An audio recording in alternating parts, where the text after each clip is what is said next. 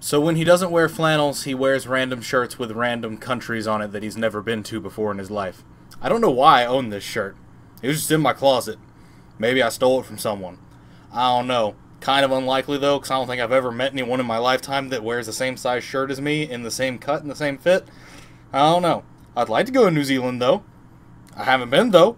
I don't know why I own this shirt. This video is brought to you in part by SecondChanceGaming.com. They are a direct sponsor of me and this channel, and so if you want to indirectly support the channel while also buying or selling cards for your own matches, your own tournaments, your own duels, your own purposes, your own needs, then definitely check out their site and see what they have to offer you. I'm a big fan of how they do business, and their pricing and shipping from what I've seen and experienced thus far are both top-notch. So definitely check out their site, which is linked in the description, and let them know that Phoenix sent you. But with that out of the way, let's get straight into the video. Hey, what's up guys? Phoenix here, and this video is going to be another Yu-Gi-Oh! Card review / discussion type video, and god damn it if I didn't just spend a ton of time doing, like, research and, like, trying to make videos for the whole fucking Magibullet how-to series nonsense, and I expected us to get more support. I expected us to get more support for the Magibullet theme. I just expected it to be further down the line. I was like, okay, they're giving us 10 cards in Spirit Warriors, and then they're going to release the other extra cards a little bit further down the line.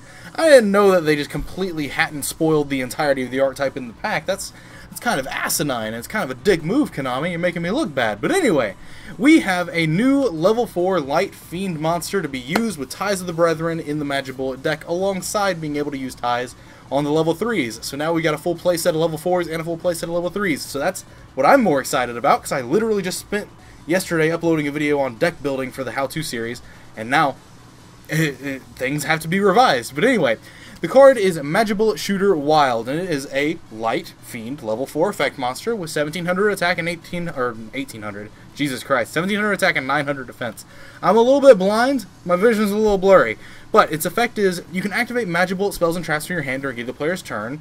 Okay, cool. Same effect, neat. If a spell or trap card is activated in the same column as this card, you can target 3 Magibullet cards in your graveyard, shuffle all 3 into the deck, then draw 1 card. You can only use this effect of Magibullet Shooter Wild once per turn. So, this card is a Daigusto Emeral for the Magibullet theme, which does not limit you from shuffling back extra copies or other copies of itself. So like Cam Serenity of Gusto, like Daigusto Emeral, like Disciples of the Draco Phoenix. What other cards do this? I can't quite remember, but regardless, what this allows is for a potential infinite game plan, a potentially incredibly long game state related game plan whenever you're playing the deck, because you are capable of resetting all your resource pool. The fact that this is also resummonable from grave off Calamity, summonable off deck off Star, all that sort of stuff makes this definitely a 2 of in any Magibullet deck, because like I said, as long as you're playing 2 of it, you can always shuffle the other copy back into your deck, and it's not nearly as fragile as something as Daigusto Emeral is, where you have to summon that from your extra deck, and if it dies, you can't revive it. This is just a regular monster, so if your opponent deals with one, you can just summon it back from grave with Calamity, shuffle it back into your deck off the second copy, do all sorts of stuff, add it back to your hand off Doctor. There's so many different applications you could use for this card that actually make it to where it's just fantastic. It's a little bit more draw power for the deck alongside Kid.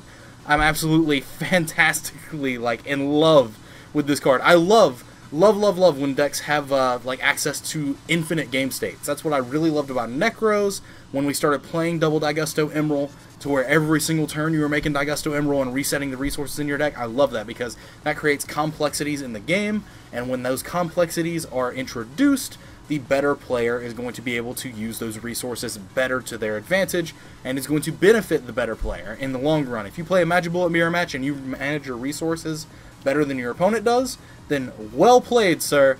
But things are going to be working better for the more skilled player than they are the non-skilled player. So, I've got to do some revisions to some videos and some documents that I'm using in the how-to series, but this is not going to be part of the how-to series. This is literally going to be a card review.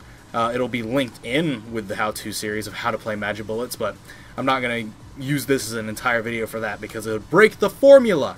But assuming we get more Magibullet spells and traps, because we only have 4 of those, and there's supposed to be like 7 bullets, assuming we get at least 1 or 2 more spell or traps for the Magibullet theme, I don't know what those could do, but I'll also just do other card reviews for those as well, and then just tack them on to the how-to theme in terms of they just run parallel with it. But yeah, this is great. This gives us a very, very good card in what we could do. I mean, we could already add cards back with Doctor, and I thought that was pretty alright, but now we just get to put them back into the deck and draw cards, and that's great. That also means that we get to put back the card that you activated.